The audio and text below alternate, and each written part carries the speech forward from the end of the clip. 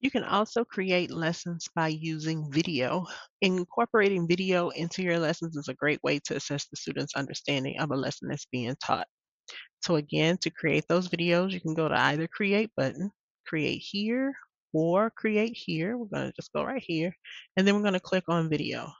When we create videos in Nearpod, there are several ways that you can get the videos.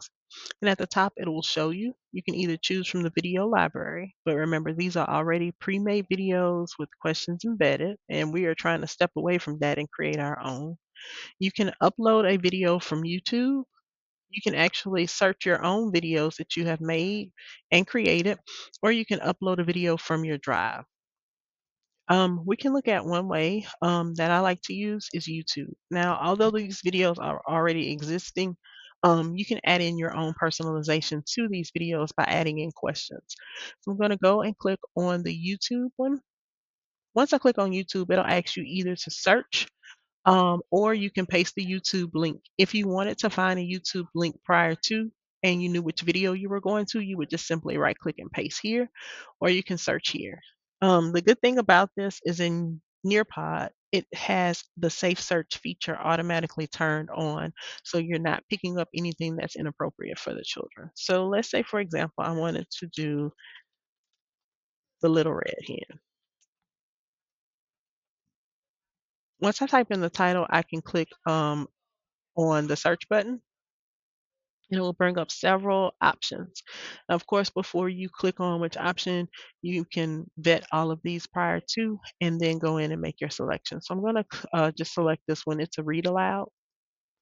And once I select it here, I can play it myself. How it is, if I chose not to take that one, I can go in with this one. It's a level reader.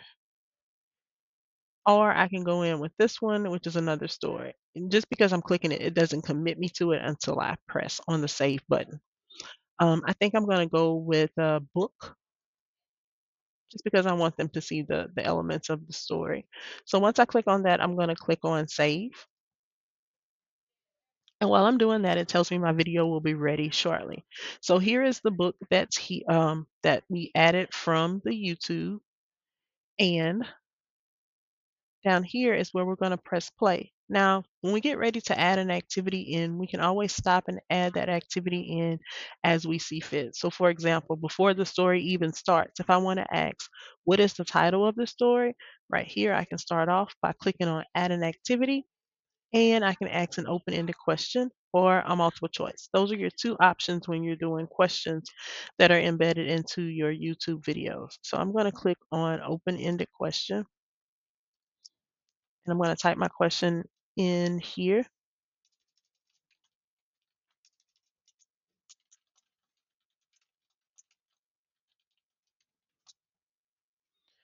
and then I'm going to click on save. So my question will appear here before the story even begins. And so now I can press play.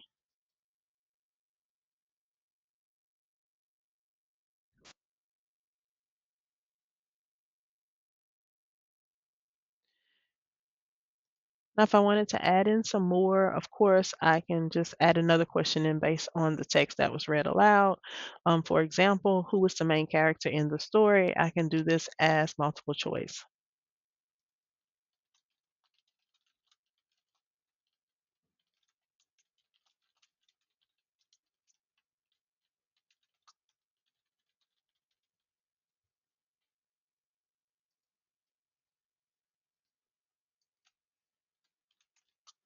And then I'm going to click on my correct answer here, just like we did before, and then save.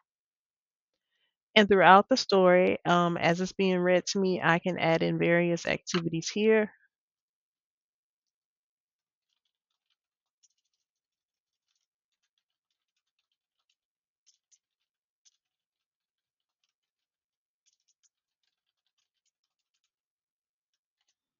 for my students to answer. This will keep them from zooming through the story because they cannot get past any points of the story until they answer the question.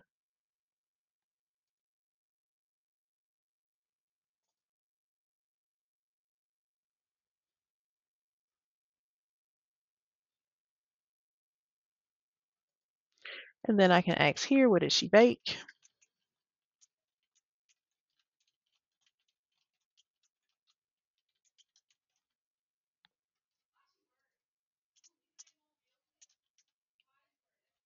Pizza, bread.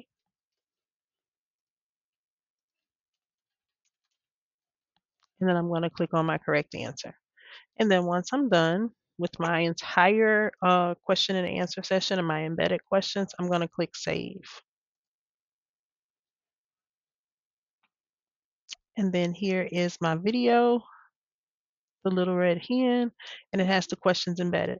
Now, if you hover over it, you will notice that you can do this in live participation mode.